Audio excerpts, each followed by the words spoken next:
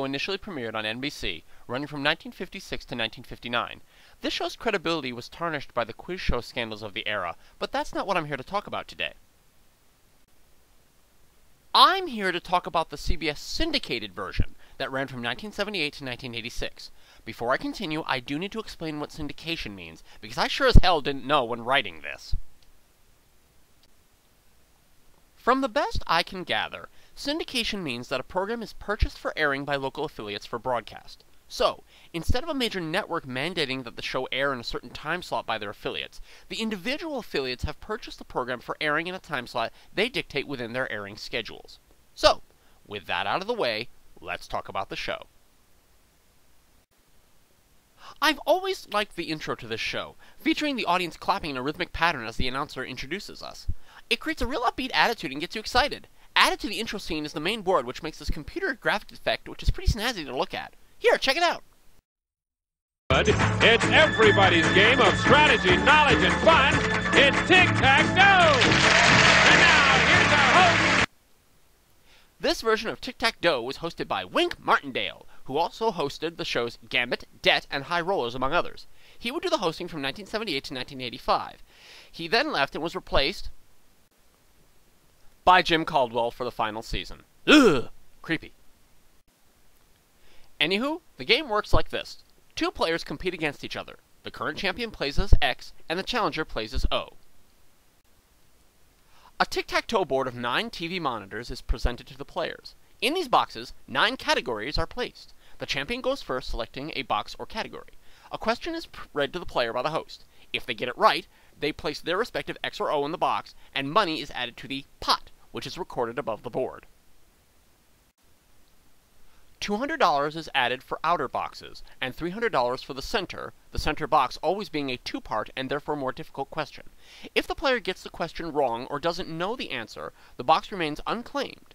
After each question, the categories in the boxes are shuffled around the remaining unclaimed squares. But every category in that game is shuffled, which means that any category can appear even after a question is answered from that category. I should also mention that, as a courtesy of the 2-part question, the player is allowed some think time after being read the question to think about their answer.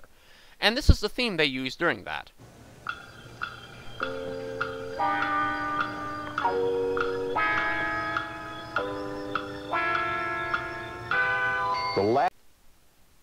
The first player to make 3 in a row, or Tic Tac Dough as the show calls it, wins the game and the money in the pot.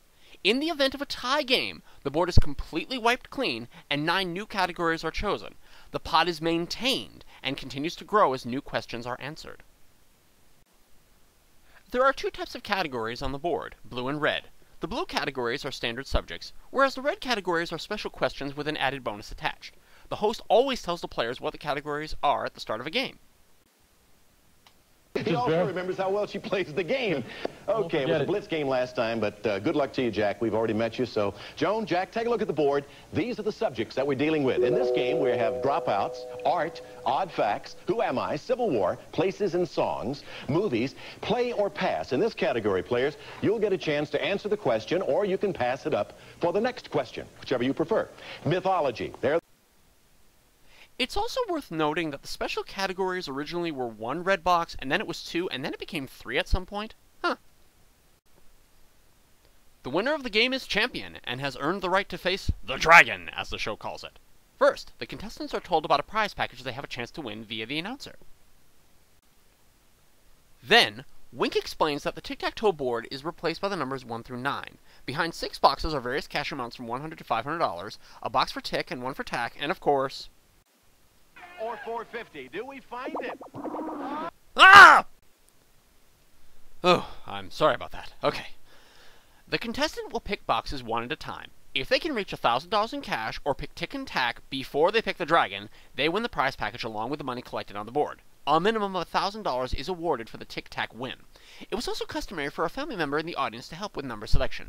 The usual total of prize packages on the show was around $3,000 to $4,000. Champions would stay on the program until they were successfully defeated by an opponent. In addition... Guy, you have won 3 games. You've defeated 3 opponents, defeat 2 more for a total of 5, and win this. Listen. It's a brand new car! and that counts for every 5 opponents defeated. So when the champion defeats 5 opponents again, they win yet another car. This would be pushed to its limit by one contestant, but I'll get into him later. This show had a straddled format rather than a self-contained one.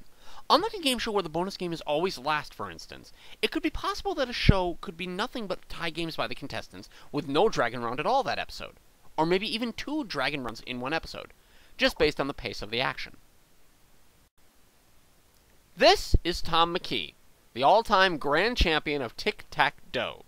He appeared in 46 episodes of the series and played in a total of 89 games, which includes tie games.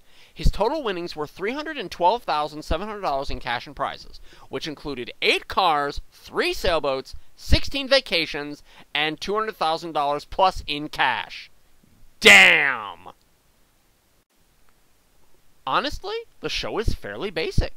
In fact, it's probably the simplest example of a quiz show you could have. Contestants pick categories, answer questions, and getting those questions right is the key to winning the game.